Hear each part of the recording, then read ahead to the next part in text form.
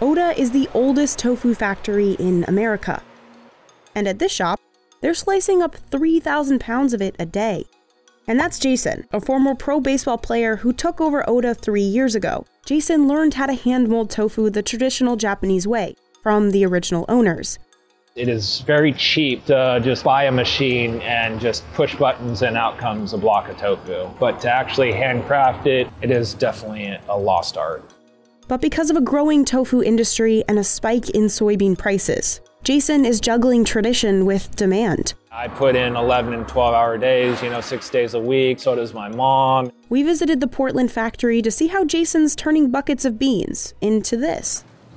Welcome to Ota Tofu. I get here at 2:30 in the morning, Monday through Saturday, make tofu and start the day.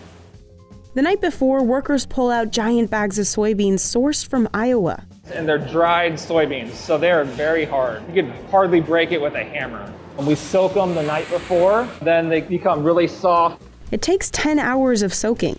Depending on the temperature of the outside, we tend to soak them longer if it's colder or shorter if it's hotter. We want that pure white in the soybeans. Yeah, these are still pretty good. Cooks transfer the soft soybeans to one of 2 grinders. We grind the soybeans, make a slush. Then we put it into our cookers, which cook to about 100 degrees Celsius.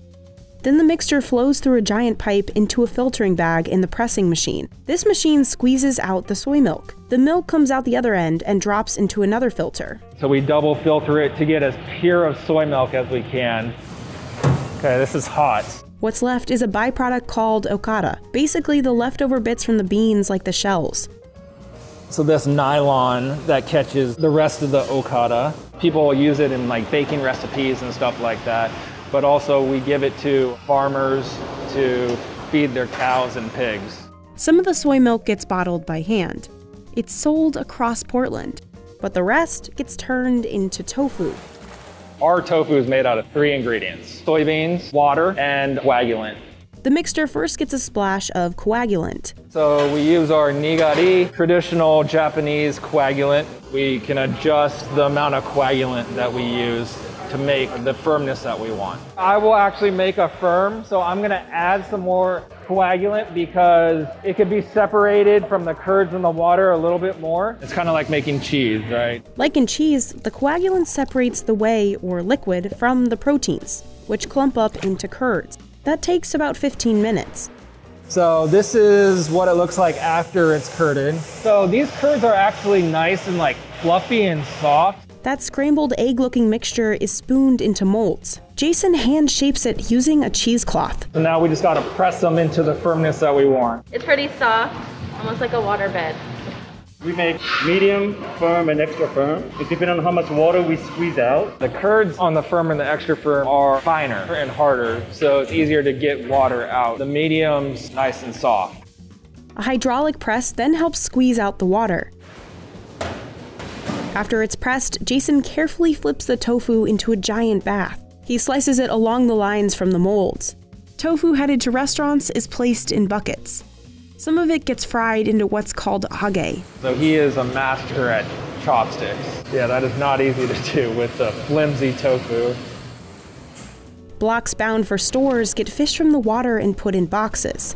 From soaked soybeans to the final product, probably about an hour. Everything else is really controlled by hand. Although tofu originates from China, using nigari to coagulate is uniquely Japanese. Ota's recipe and hand molding techniques come from Japan and date back to the founding of the company. So Ota Tofu started in 1911.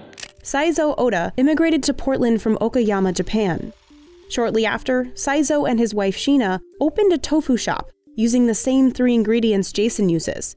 Back then, Ota was one of many tofu factories, serving the Japanese and Chinese American communities in East Portland. But then, Pearl Harbor happened, and 120,000 Japanese Americans were forced into internment camps.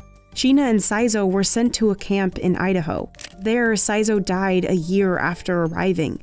In the 3 years of internment, all Japanese-owned tofu shops were closed. Many were seized, looted, or sold off. But the Ota's landlord honored their lease. And when Sheena returned to Portland alone in 1945, the shop and all its equipment was waiting for her.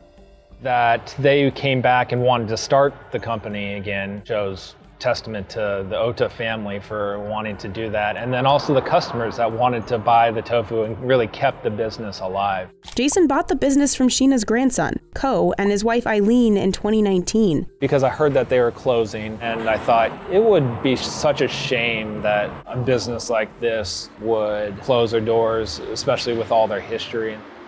Ko Ota and Eileen Ota really taught me everything there is to know about making tofu. This is their equipment. I inherited all of this. Jason's continued the handmade Ota tradition. There's a reason why people or businesses don't make tofu the way that we do right now. Long hours, hard work. Everything that has to do with tofu, I am involved with the whole entire process. You are the tofu genius. Yeah, I feel like I am the tofu master now.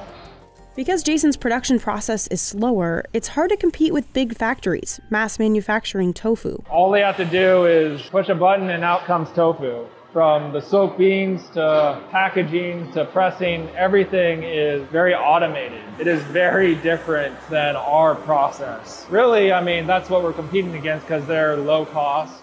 And the competition is getting harder as soybean prices soar.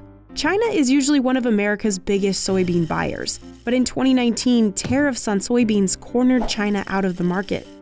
It helped prices for our soybeans go down because the demand wasn't there. But when tariffs were dropped in 2021, China re-entered the market, scooping up soybeans and causing prices to skyrocket.